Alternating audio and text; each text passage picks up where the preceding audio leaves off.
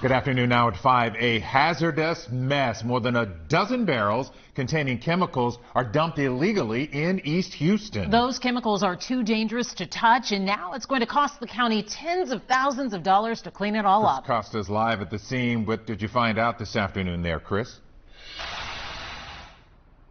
Well, Len and Mia, this area is owned by Harris County, and if you look over there where those mattresses are, that's where crews spent a couple of hours today cleaning up those multiple barrels. They say some of them contained a mixture of concrete sealant and paint. Not a major public threat, but they say it's still not very good for the environment. Deputies also told us these types of cleanups can cost tens of thousands of dollars, money that taxpayers are ultimately responsible for.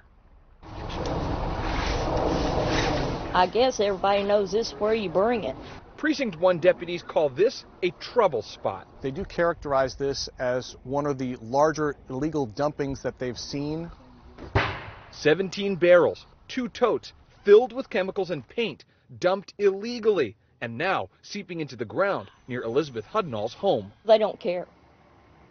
It's just a dead-end street to them. She's worried about the dozens of horses she boards, too. That's my friends.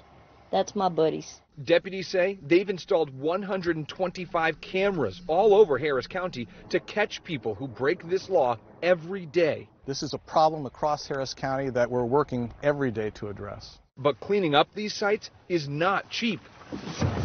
Contracting a crew can cost thousands of dollars each time, money taxpayers ultimately must pay, no matter where in the county it happens. It is our air. It is our water. We all breathe and drink the same air and water, and so it's incumbent upon our community to help us stop these crimes.